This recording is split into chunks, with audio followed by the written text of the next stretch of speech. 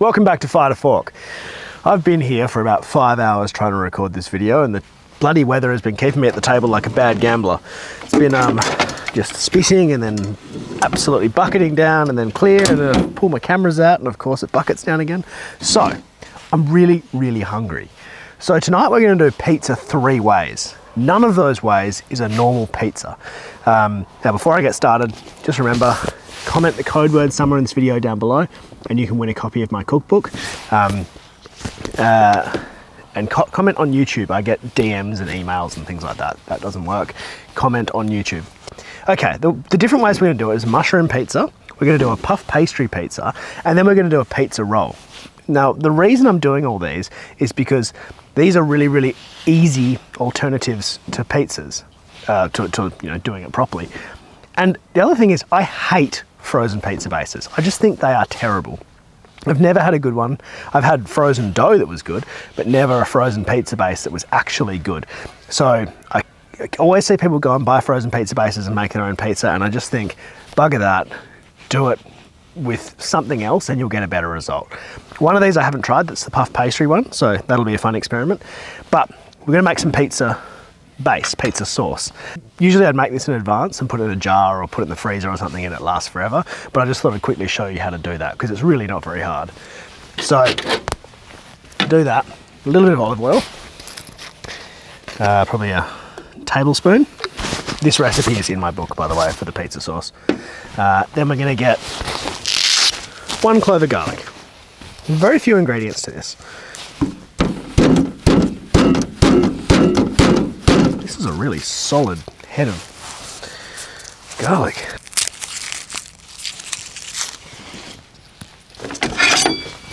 I'm going to use the knife that is closest to me. The Osprey cleaver. By the way, if you're wondering which combination of Osprey knives to buy, if you want to buy 2, this and the petty knife I think is the perfect combination. Plus or minus the I really, really like the chef knife as well, but if I was just limited to 2, that is absolutely the combination I'd get. The petty is so good, and it's actually the petty is what I should be using, but it's over there in my car, so I'm going to use the sharp thing that's in front of me.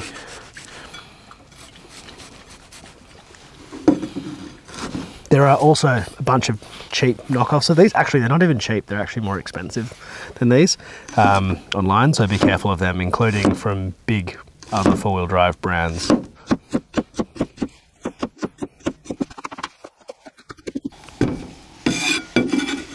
All right, drop that into our little pot, and we're going to go and just quickly fry that up for like a minute on the fire. So we just want this to be fragrant. It doesn't have to be fully cooked, certainly not browned. Just wait till it's, smells good.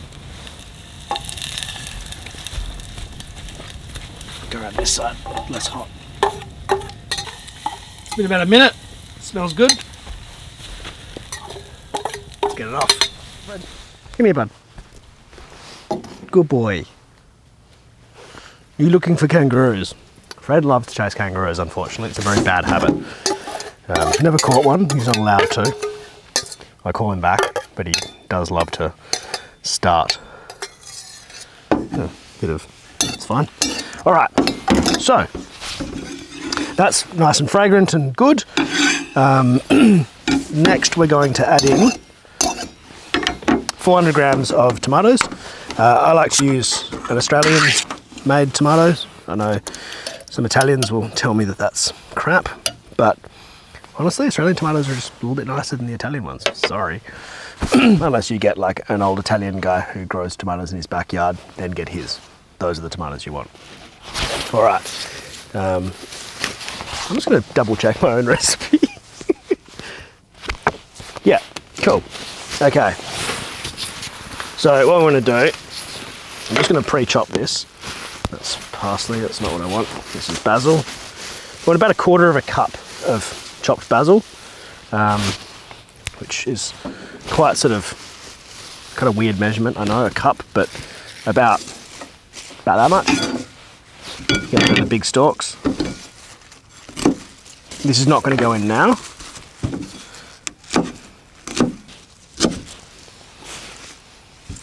That's probably a touch too much. That's okay, because I can put some of that aside and use it on the pizza.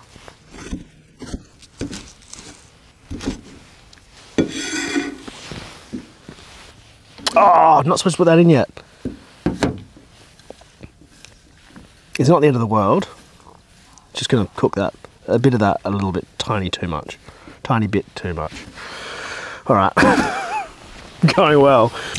Just autopilot, like chop, put in the bowl. Okay.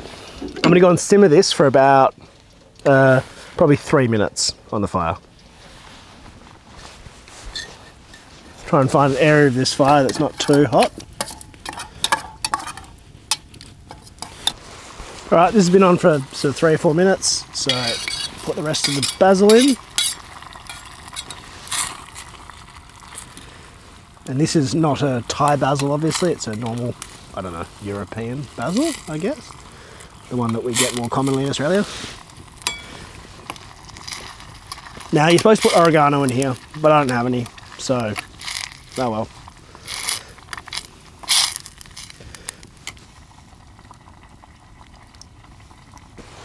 Okay, give this a quick smell. Yeah, it smells like pasta sauce. Sorry, it smells like pizza sauce. It doesn't smell like a tin of tomatoes. That's the kind of key. It smells cooked. So, all up, it's probably on there for about 6 minutes. Oh, it's hot. Whew. You know what's funny about these takes is I try and make it look like I've pulled this thing off and then walked immediately back here. The truth is I have to change 2 different cameras in between. So I put it on the floor and then I rush around and move cameras and lights and then I walk back in all natural like. Yeah, just ruined the magic for you. Next stage, cheese, meat, bases, all that good stuff. Let's get them. So, I like to use a good quality mozzarella. You can just use a bag of it or whatever, that's fine. But, you know, this is one of those things that if you invest in, it really pays dividends food-wise. The other one that really, really pays dividends is a high quality cacciatore. Now this one's from the Salami Man, which is a website, and I have had pretty much every single flavor of salami that they have, and it's the only stuff that I get now. It's just bloody brilliant. I'm not being paid to say this. I just really, really like it. This one's a kangaroo salami. Their wild boar is incredible. Their just normal cacciatore is incredible. Veneto, like honestly, every single one I've tried has just been really good. So a few slices of this. It's quite salty, so I do like to go quite thin on these. It's not like your normal supermarket one. It goes a long way. And a common thing that people do is they use chorizo. Nothing wrong with chorizo, but it's not the right thing for pizzas. The correct thing for pizzas is cacciatore. Chorizo is Spanish and cacciatore is Italian. They're quite a different tasting thing, and when you do try cacciatore on pizza, you'll suddenly go, ah, there's that Italian restaurant taste that I've been missing. Now, let's get some bases. Should probably get my actual pizza cooker a thing. Okay, so this is puff pastry. And puff pastry I probably should have left out of the freezer for a while. Might do that one last, because it needs to thaw out a little bit. Next, something you'd be very familiar with, just a baguette. Doesn't have to be a baguette, you could use half a Turkish roll or something like that. No worries. So we go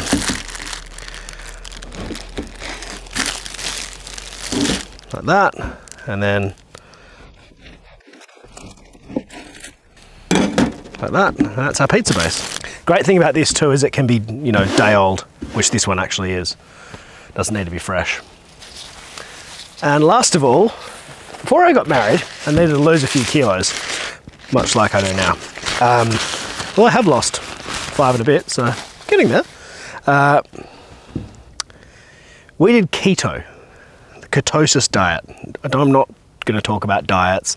I'm not a diet expert, but it means you can't have carbs. And this is what we used to use for pizza bases.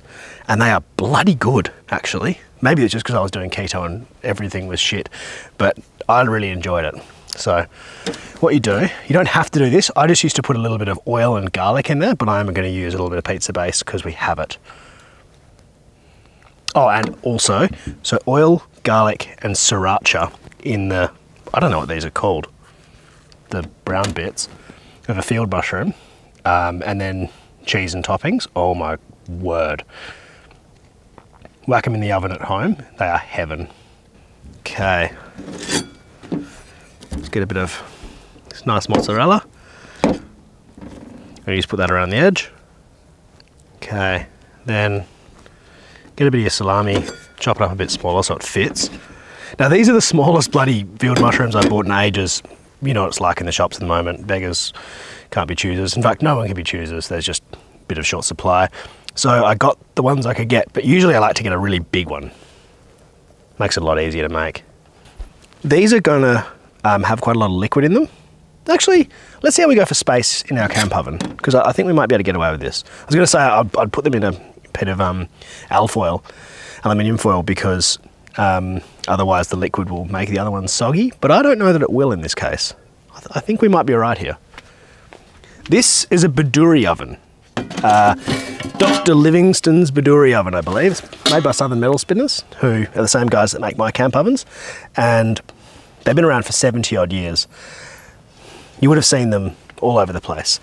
Actually, might put some olive oil under there. Now, they are a fantastic design because they're light, but what is not fantastic about them is the handle. So also they're super wide, which that's why I love it. There's a huge, big footprint here. I always do pizzas in this. I always do anything where I need a lot of like real estate, but not a lot of height. It's really, really good. Something like a paella or something would be amazing in this. So I've just put a bit of olive oil over the whole base, and chuck them in there. Yeah, the handle is a removable one, and it's just not very stable. So the Southern Metal Spinners 10-inch camp oven is the one I usually use. As usual, links to all the gear I use on my gear page, but I really recommend the camp oven over the Bedourie. And whoops, I bought both, I have no affiliation, just the one I like. Next, our bread. Fred, leave it alone. Buy yourself dinner first before you get into that. And a bit of mozzarella. I like to leave gaps because I like the mozzarella to get crispy. And don't put cheese on top, for God's sake, please. Just don't. Don't, it hurts me. Every time I see people tag me with bloody pizzas with cheese on top. No, this stuff's supposed to get crispy, not the cheese. The cheese melts and it goes lovely underneath. And get crispy around the edges. You don't want soggy salami, you want crispy salami. Okay, plenty of space in here. Plenty of space. Now, this is thawed and broken.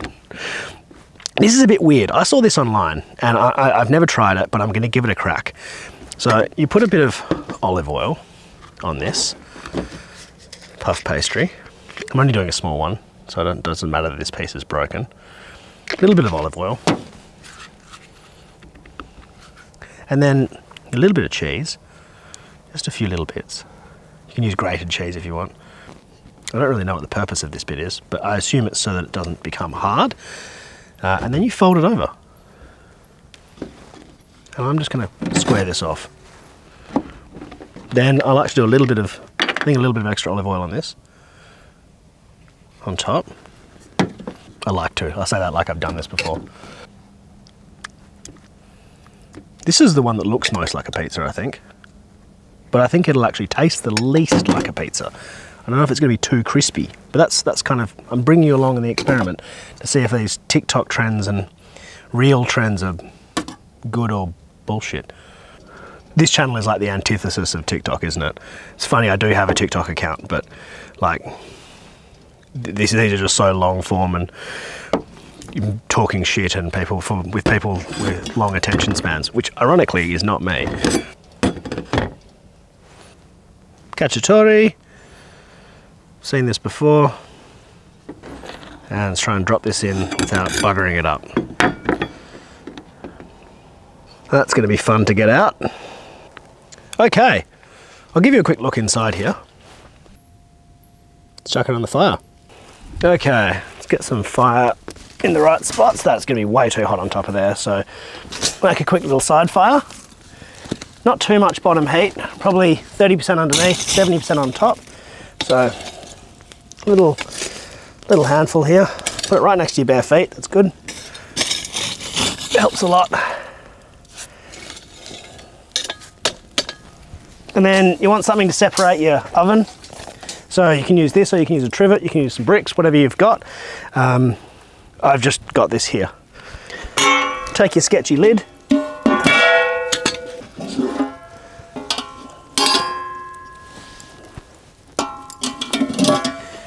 There's a thing, so you can only have your thing hooked to the handles or the top, and it's very unsteady. It's just an old design, and like the company who makes it have fixed everything about this design with their camp ovens. It's just that people want this, so they still make it. It's old and familiar, and I think four-wheel drive action made it quite famous.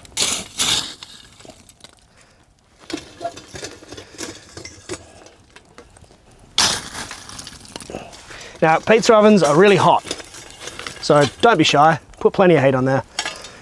And we'll leave it for about, I don't know, 5 or 6 minutes. Oh, time for a tin. I just said 5 or 6 minutes, didn't I? It's never gonna take 5 or 6 minutes. So let's give that more like 15 minutes. A few tins later. Let's have a quick look at this thing. Well, there's stuff everywhere. I was wrong about the liquid from the mushrooms. It has gone everywhere. Let's have a look underneath. Yeah, that is so soggy and sitting in liquid. So is that. All right, I'm gonna pull these mushrooms out and then hopefully we can get the rest of this to cook properly.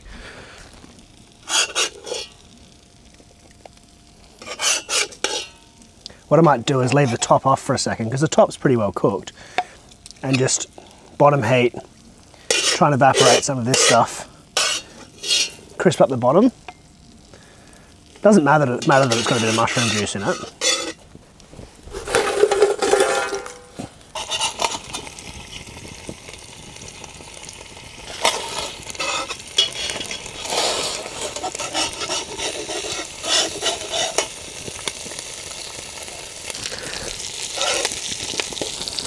All right, done.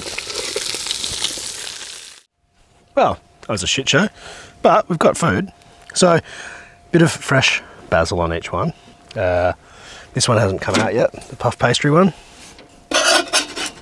This is a real ugly delicious recipe. So, I think I've used ugly delicious as a code word before.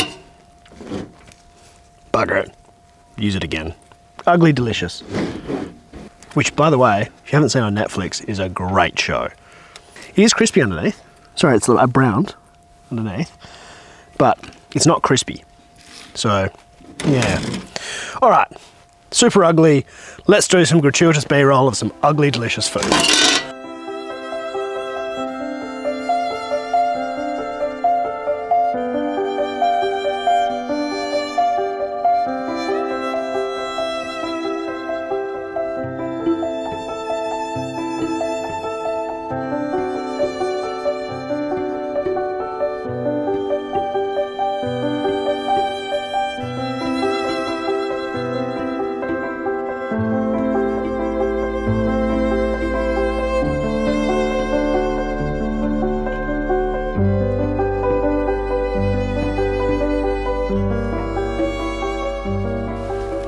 Alrighty, let's try some of this. Mushroom first because that will be the closest to cold. It's not cold, it's still warm.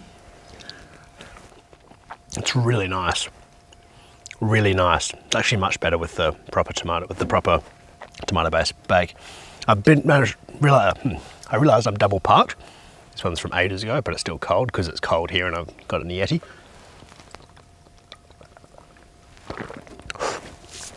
Mushroom pizza and beer. Definitely goes well.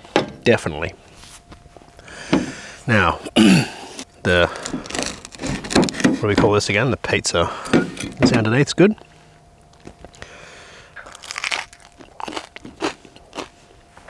That all day. That's great if you're gluten-free or something. Awesome. That is killer. That tastes like a deep pan pizza with a fraction of the effort. Okay. Puff pastry.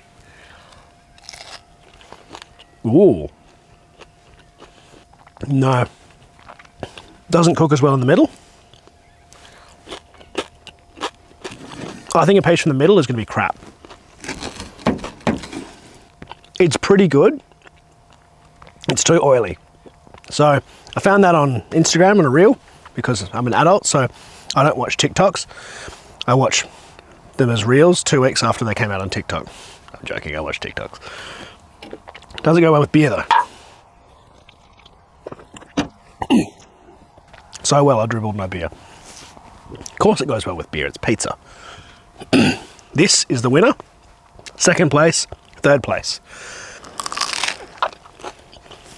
If you're in a rush, a couple of day-old bread, some sort of a roll, a bit of pizza sauce, bit of pizza ingredients, chuck it in your camp oven.